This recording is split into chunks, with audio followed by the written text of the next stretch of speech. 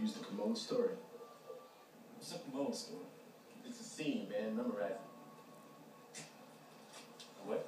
Look, man, undercover cops got to be Marlon Brando, right? To do this job, you got to be a great actor. You got to be naturalistic. You got to be naturalistic as hell. Because if you ain't a great actor, you're a bad actor. And bad acting is bullshit this job. Yeah. What is this? That's an amusing anecdote about a drug deal. What?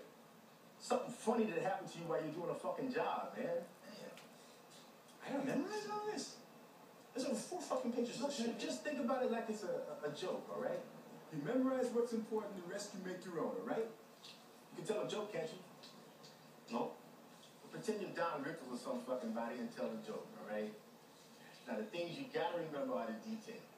It's the details that tell your story. Now, this particular story takes place in a men's room. So you gotta know all the details about the men's room. You gotta know if they got paper towels or a blower to dry your hands with. You gotta know if the stalls ain't got no doors or not, man. You gotta know if they got liquid soap or that pink granulated powder shit they used to use in high school, remember? You gotta know if they got hot water or not. If it stinks. If some nasty, low-life, scum-ridden motherfucker, man, sprayed diarrhea all over one of the bowls.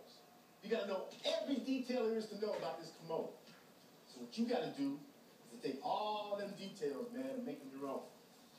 While you're doing that, you gotta remember that this story is about you and how you perceive the events that went down. The only way to do that, my brother, keep saying it, saying it, saying it, saying it,